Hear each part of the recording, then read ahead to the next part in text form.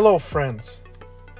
Let's take a look at the structure of our digital abacus. At the very top in the center, you will see the display box, where we show you the next number you'll need to add or subtract. In this particular problem, we'll start with the number 3. So let's go ahead and put it up on the abacus. To move to the next number in this problem, just swipe left with any finger anywhere on the screen. So the next number to add is 1.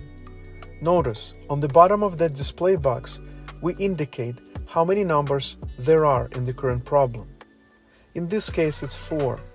The blue highlight indicates which number you're currently on. Now let's proceed with adding 1. Then swipe left to go to the next number. If you made a mistake, you can always go back to the previous number by swiping right anywhere on your screen. Alright, so let's subtract 4. And then swipe left to go to the final number.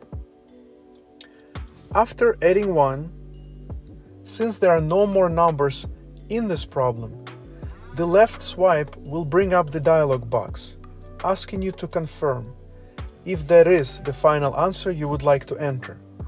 In this case, it is 1, so I would click on Enter Answer button to move on to the next problem. If you feel like you might have made a mistake or would like to redo the problem, just click on Cancel.